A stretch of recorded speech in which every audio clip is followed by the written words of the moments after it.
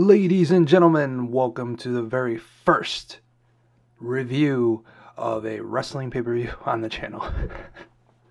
I recently wanted to kind of do a weekly kind of podcast for the channel, and I thought it'd be kind of good jumping off point to do a review of a pay-per-view. So recently I watched Full Gear, AEW Full Gear on Bleacher Report, and what I'm going to do is just briefly go through each of the matches, which ones I thought were the match of the night. And then I'm going to give it either 1 out of 5 karate chops for how good they were. And I will say this pay-per-view was good, just not to the all-out level. But I was really entertained, and there was just a lot of wrestling. I mean, there was so much wrestling on this pay-per-view. So starting off the pay-per-view, it was the first match. It was Darby versus MJF. Darby had a really cool intro where it kind of mimicked his uncle's drunk driving, and so it kind of adds to the story. It was a little bit of a slow start of the match. Obviously, Darby being a smaller wrestler, it kind of had to be. Because MJF is just that much bigger, but I always like seeing the David versus Goliath type matches, and I think Jim Cornette would appreciate that this was actually a heel versus face, not like recently on AEW TV where it's been like face versus face and heel versus heel. There was a lot of solid back and forth. Darby took a really nasty bump outside on the apron, and anytime I see a bad bump, and I will call them out, there was a lot of bumps that, not necessarily were bad, but just having back issues, you can feel it. So Darby was working MJF's knee a lot. The coffin drop from the outside of the top rope, that was great. Obviously, if MJF was going to win, it was going to be a dirty finish. He distracted the ref enough so that he could take out...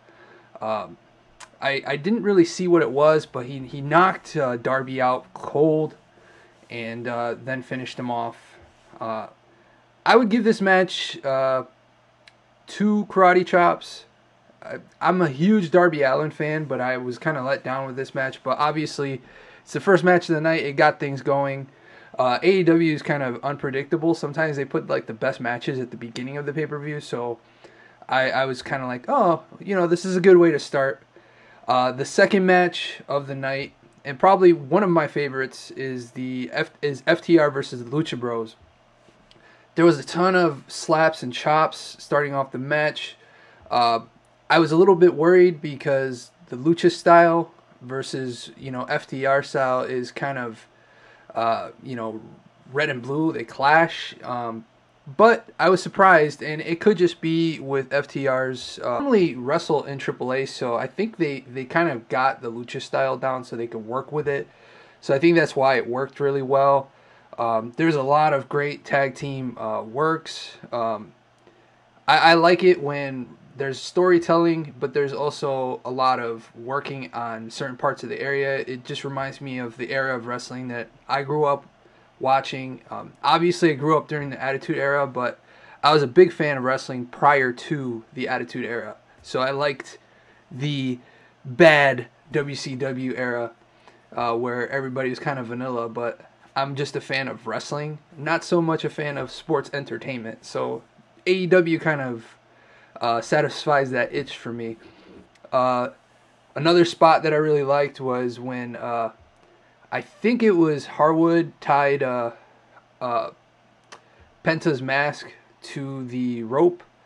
Those kind of things where they use the wrestlers' tools against them, I always think works really well. There was some interference, but not too much. I really enjoyed when they kind of made fun of Eddie Guerrero, because it really adds to the heel aspect of FTR there. But then the Lucha Bros got it back. I will say this match was just so much fun to watch, and it really got me excited for the rest of the pay-per-view. I gave it 4 karate chops, probably one of the best of the night, just because it was just pure wrestling. It wasn't, like a gimmick match or a huge marathon, like Super Smash Brothers style wrestling match like what we'll have later on. Match number 3. Oh, and by the way, it was the Lucha Bros retaining the championship. Match number 3 was Miro versus Danielson. I was really... I was excited that this match was happening, but maybe it's just the cynic in me, but I feel like when pay-per-views have way too much wrestling, it kind of takes away from some of the other matches. So this match felt like it could have taken it or leaving it. But the fact that the winner got the number 1 contendership for the AEW title, I felt like it had its rightful place. It was a lot of exciting back and forth at the beginning. Then it started slowly building up. Miro just had raw power. He seemed kind of distracted, so I don't know about that. One of my gripes is, especially in modern day wrestling, there's just so much going outside of the ring. Just not a big fan of that. And it kind of takes away the power from the referee. But one plus about this match was Ref Aubrey is like one of my favorite referees in any wrestling organization. She's just got so much character, life. It's almost like a third. You feel like there's a third person in the ring, where other refs just feel like a background noise. It was a really technical match, tactical, good back and forth. There was a sloppy camel clutch, but there was a good pop for it. So I think it kind of negated the fact that it was kind of sloppy. The armbar fight against the triangle hold was good. Some nasty elbow strikes. I would have given this 4 karate chops, but I took away half of a karate chop, so maybe like a half power karate chop.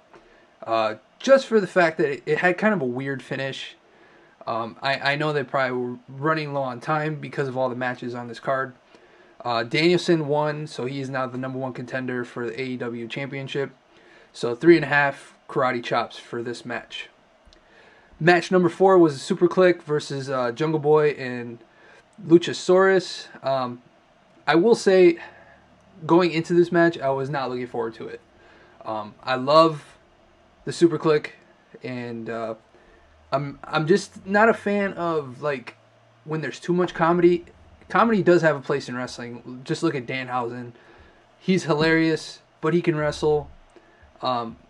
I was worried that this was going to be too much of a comedy match, but ended up being a really good match.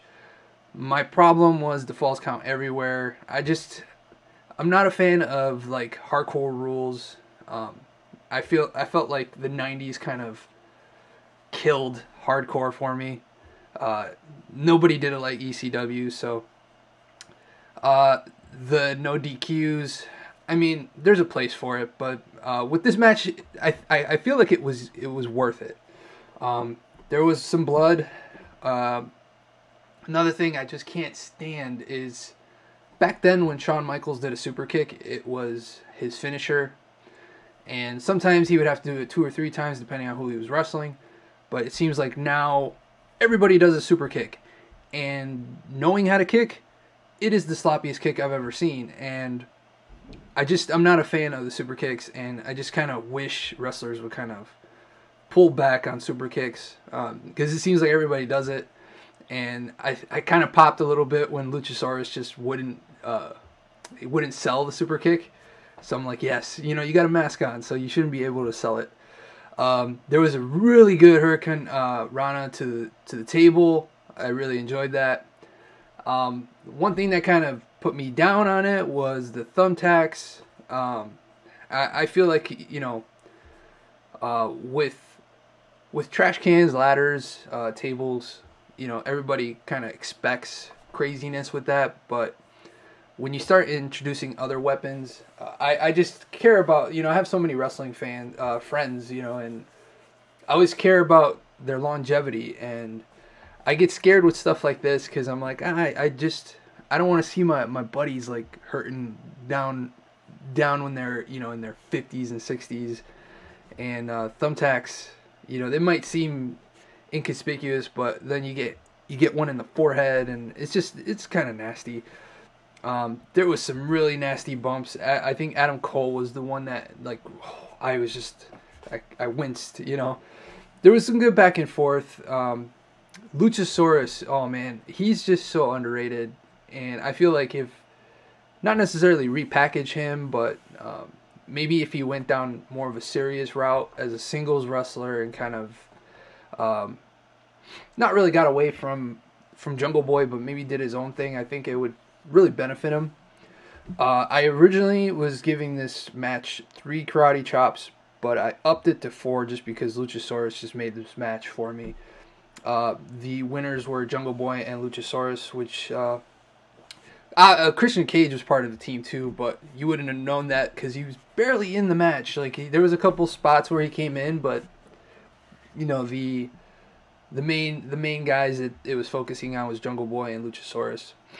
The next match, man, this had to be my biggest letdown of the night because I know you guys know I'm a huge Malachi Black fan. I mean, even when he was in NXT, WWE, just like, I always felt like he was so underappreciated in WWE, and now I feel like he's starting to drop down in the card in AEW, and I don't want that to happen, and I hope it's not because of Cody Rhodes, but this one was Pac and Cody versus Malachi Black and Andrade.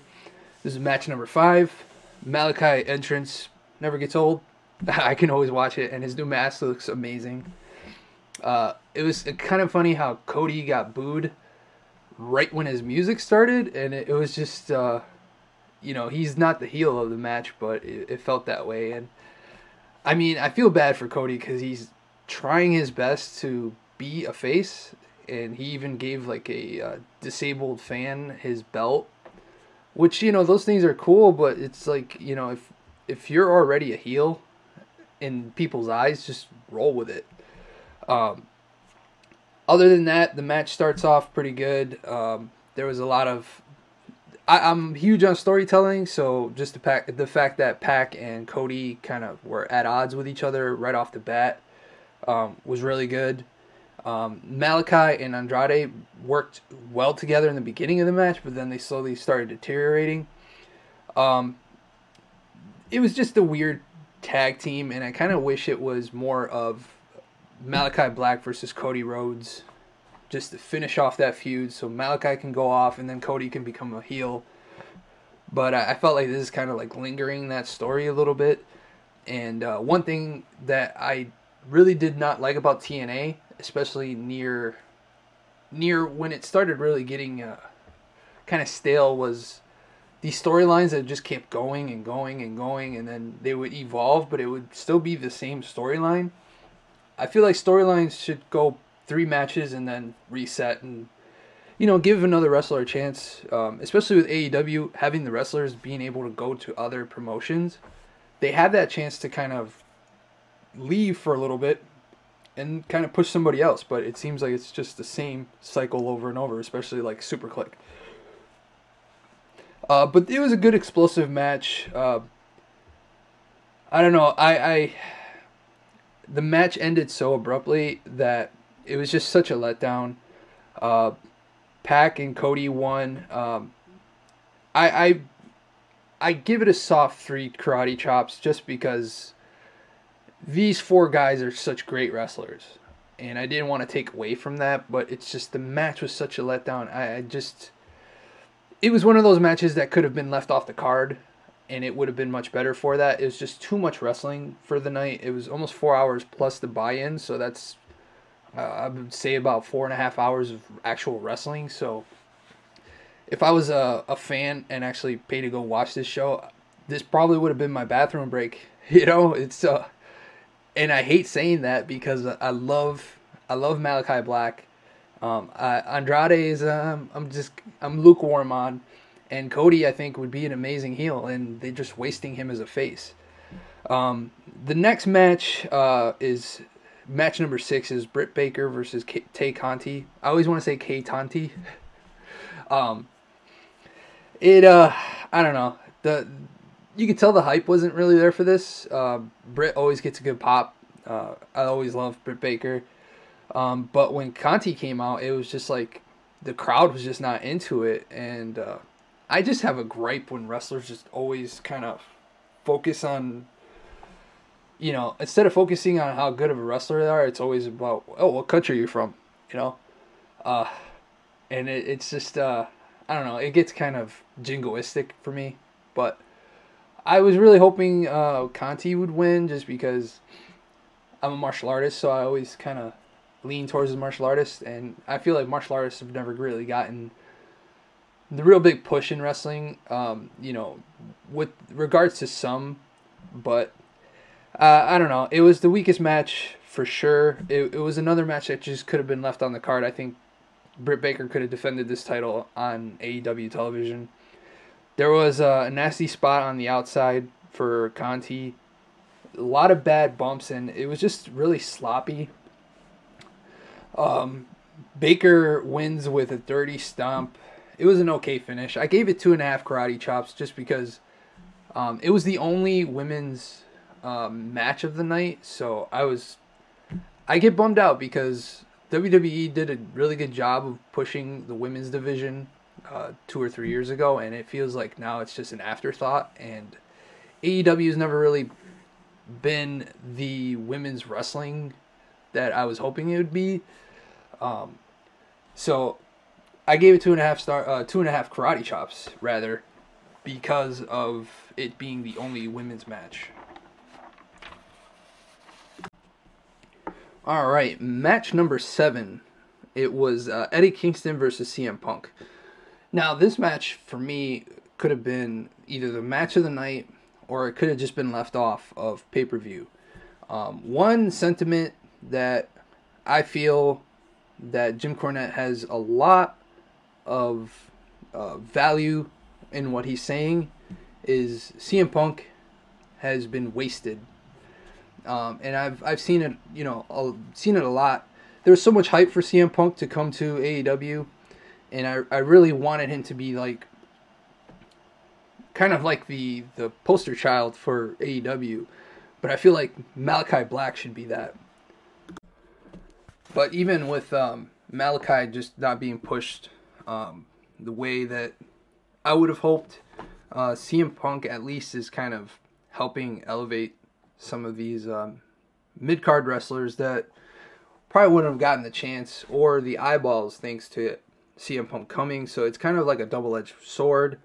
I understand where Punk is coming from, where he kind of wants to get the ring rust out, but I feel like he's kind of been wasted. There was a nice brawl at the beginning. I always like these kind of like straight up Arn Anderson type, old school Arn Anderson type wrestling matches where it's just brawling out, and even Dustin Rhodes, old WCW style. Punk looks good. I mean, for the fact that he's been gone for so long, it's always fun to watch him. He's got some good storytelling. I felt weird because the crowd seemed like it was turning on Punk. You know, you still got the CM Punk chants, but there was so many Eddie chants. You know, I feel like he's a good wrestler, and not taking anything from him, but I was just shocked to see that the crowd was behind him. And I like this story where, you know, CM Punk's kind of like this straight edge guy, and Eddie's got demons. So it's a good clash. I really liked it. I don't know. It looked like Punk got a really good cut, so there was some color. I gave Punk and Eddie Kingston 2.5 karate chops. Punk won. It was kind of predictable. You know, they're not going to have Punk lose, especially on a big pay-per-view like this. Especially when there's really nothing at stake. I mean, if this was Punk for a title, or, you know, Punk had the title or something like that, I could see that there could possibly change hands. But it just being one of these matches, I really didn't see them kind of making Punk lose this one. Match number 8, is the Inner Circle versus American Top Team. This was the other way around. This was the one match I just was not looking forward to, but this was actually the most fun. I'm still not all about these lazy booked matches where it's just all out pandemonium. But there was some really shining spots in this. Guevara he's just a great prospect. Like, I know he's been wrestling a while, but it's nice that now they're pushing him to the moon, and I'm just excited to see what he comes up with next. And I saw on Twitter some people were showing he's like the new Jeff Hardy with some of his spots, and there was some really good spots. It kind of started off confusing because it was called the Minneapolis Street Fight, but then it started off with tags, and I was looking at my brother, and I was just like, shouldn't this have just been a tornado tag match? And I was just shocked that it just started off as a regular tag match. But then it just devolved into chaos. People were pinning each other wherever. It was just a little bit crazy. You could tell when people were supposed to kind of wait on the side, because there was a couple times where some of the Inner Circle was just disappearing. Santana looked great. I was kind of bummed out that Dan Lambert was there. This is like a mini side gripe. I love MMA. I love wrestling. But they should stay entirely separate entities. This mixture where every wrestler wants to be an MMA fighter and every MMA fighter wants to show up in wrestling to get a quick paycheck. I'm not about that. Just, if you want to be a wrestler with a martial arts gimmick, that's fine. But when you bring in the MMA aspect of it, it just you lose me. It's like opening up a DC comic book, but then you see Batman drawn like Vegeta in Dragon Ball. I love anime, I love comics, but I don't, when I'm reading a comic, I want to read a comic book. When I read a manga, I want to read a manga. And maybe it's just that distinction that bothers me, but I don't know if any of you have that same problem. If you do, just leave it in the comments. I always love having this discussion because a lot of people think because I like martial arts, I like MMA, that I want to see it in wrestling, but I don't. The Ronda Rousey experiment in WWE was lame. Dos Santos here was just, it was just, he did some pretty cool like moonsaults, but I'm like, dude, you're gonna break your neck. And like Jake Hager, his MMA career was really good, but then he came back to wrestling. I don't know. It just, to me, they should just stay entirely separate. It's okay if you come back to wrestling and mention those accolades, but I don't know. Man, I'd love to hear what everybody else has to say. It was some of the funnier spots was Jericho kind of hiding. I kept telling my brother and my daughter, I'm like, hey, look, Jericho, he's back there like a groundhog. I don't know, I love Jericho. In the middle, it kind of got into like a comedy match, especially with Dan Lambert there. Dan Lambert's great on the mic, but just keep him out of the wrestling matches. Other than that, it was a good match. I gave it 3 karate chops, and that was mostly Guevara is, I probably butchered his name. It's sad because I'm Hispanic, so I gave it 3 karate chops. Inner Circle won. And before we go to the last match, which is Kenny Omega versus Hangman, Jay Lethal comes back. Or not comes back, but shows up, and I think that's because Ring of Honor, AEW kind of bought out some Ring of Honor contracts. This is another problem I have with Twitter, is just the dirt sheets and stuff, is like, you find out about stuff before it happens, so it's not that big of a shock when it happens on TV. I kind of miss, that's what I do miss about the 90s, is it was really hard to get background information about wrestling, but now you can't even go on YouTube without seeing, oh, this wrestler just got let go, this wrestler just got signed. it kind of takes the power away from the promotions being able to shock people and excite people. So I kind of already knew Lethal was coming. I was hoping that there'd be a better shock of the night, but so far I felt like the pay-per-view was well worth the price. Like I said before, there were some matches that could have been cut. I think Britt Baker shouldn't have been cut just because it's the women's match, but I think Danielson and Miro could have been left for AEW television because it kind of gets people excited to see the end of the tournament on TV, and then whoever won, leave that for a pay-per-view. But other than that, the pay-per-view has been really good, well worth the money, well worth a way to spend your Saturday night, especially if you're like me. I don't drink, I really don't go out.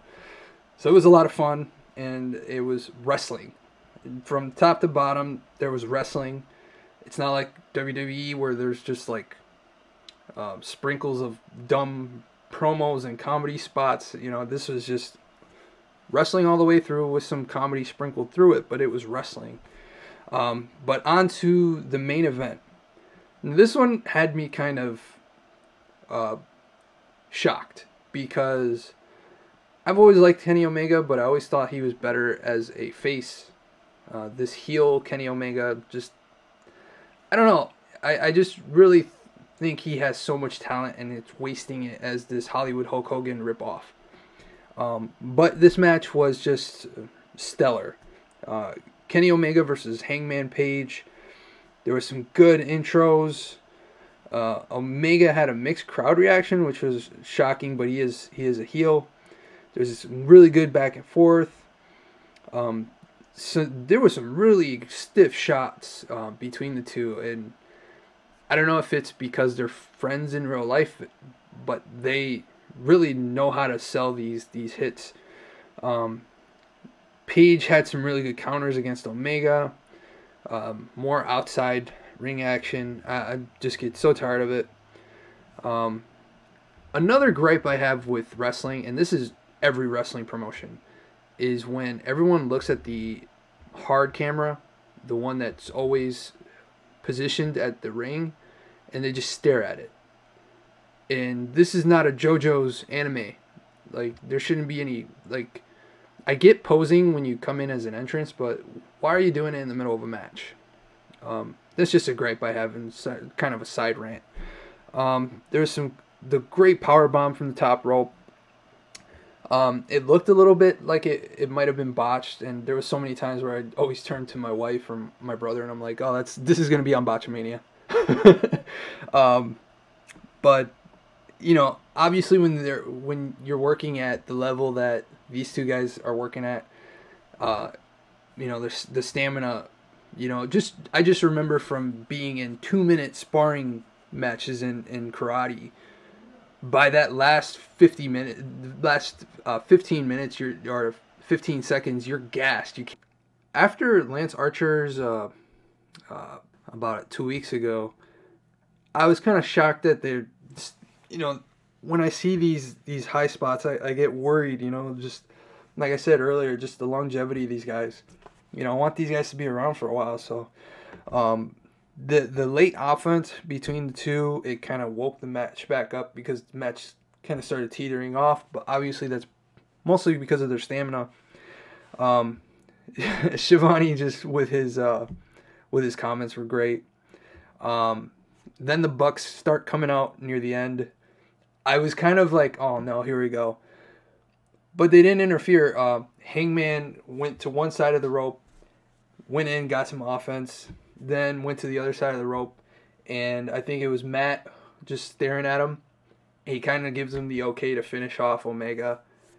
I thought that was really cool. I'm all about the storytelling in the ring. I could care less about promos, but when you tell a story in the ring, that is amazing. And it's very reminiscent of New Japan, where there's just so much storytelling in the match.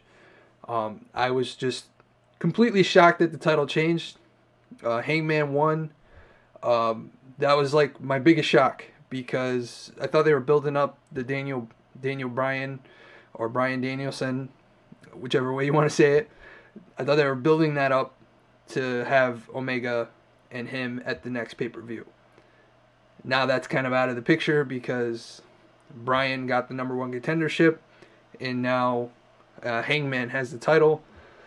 But I did feel like they're sprinkling seeds of a heel turn for Hangman, or a face turn for the Bucks, or a face turn for Omega.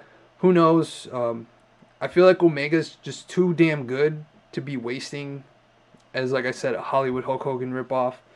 I gave this match 5 karate chops, and I hate to sound like the good old uncle out there who loves to give 5 stars to Omega matches, but this one was just good from start to finish. It was a roller coaster, and you can't ask much more for a wrestling match than a roller coaster. And it was just one of those really great matches, and I would put it up there with match of the night with FTR and the Lucha Bros, which is funny because the All Out pay-per-view, the Lucha Bros and the Young Bucks were like the top tier of that pay-per-view. So it's funny how the Lucha Bros just kind of swept it up again. But Omega and Hangman, low expectations, and I was completely blown away. AEW is just on a roll with their pay-per-views. So I wanted to be fair, so I aggregated the scores and with all the karate chops, and it came out to a 3.27 average for the pay-per-view, and that's between all the matches. I didn't add the Jay Lethal stuff because it wasn't a match, so I didn't feel that was fair. But really great start to finish. I cannot wait for the next pay-per-view, and I really hope that the next pay-per-view they kind of either cut back on unnecessary matches and keep it at a nice tight show, or if you're going to do a card this big, maybe move some of them to the buy-in so that the people on YouTube can enjoy a little bit more. Just little things like that, but I'm really excited to see the future of AEW, and you know, a lot of people like to throw comparisons about WCW, but I feel like this is a much better product than WCW was in this time frame for them. And I'm talking about their rebrand. So when WCW became the Bischoff era, their bright spots were always the cruiserweights and some of the mid-card wrestlers. The antics of the top card, it kind of diminished the product. Whereas this one, the only ones that could use some work are the top cards, but they're still putting out stellar matches. It's not like, you know, the finger poke of death or, you know, boring Goldberg and Hogan matches. These are top tier matches, and it's just I'm really excited to see the future of this company. And one day I hope to actually go see it live. I missed out on the Brody Lee tribute show here in Rochester, so I'm hoping that they come back again. But other than that, great pay-per-view, 3.27 average. That's from all the karate chops, and I highly recommend if you want to see it. Like I don't know if Bleacher lets you like order the old pay-per-view. But Fight TV, if you're international, I know I got a lot of people who watch this outside of the U.S., but here it was Bleacher Report, or if you have a cable provider, I think you can just do it through regular pay-per-view. I don't have cable anymore. I don't pay for that crap. So I went straight through Bleacher Report. It was pretty seamless. It was $50, which I haven't paid that much for a pay-per-view in probably a decade. So that just shows you how much I'm invested back into wrestling. I felt like WWE would sprinkle little things to make me excited about wrestling again, and then they would completely just stomp on it. And AEW has reignited my passion for pro wrestling, and I can't wait for the future. Thank you guys so much for watching, and I hope you enjoyed the drawing in this video. And see you in the next time. Take care.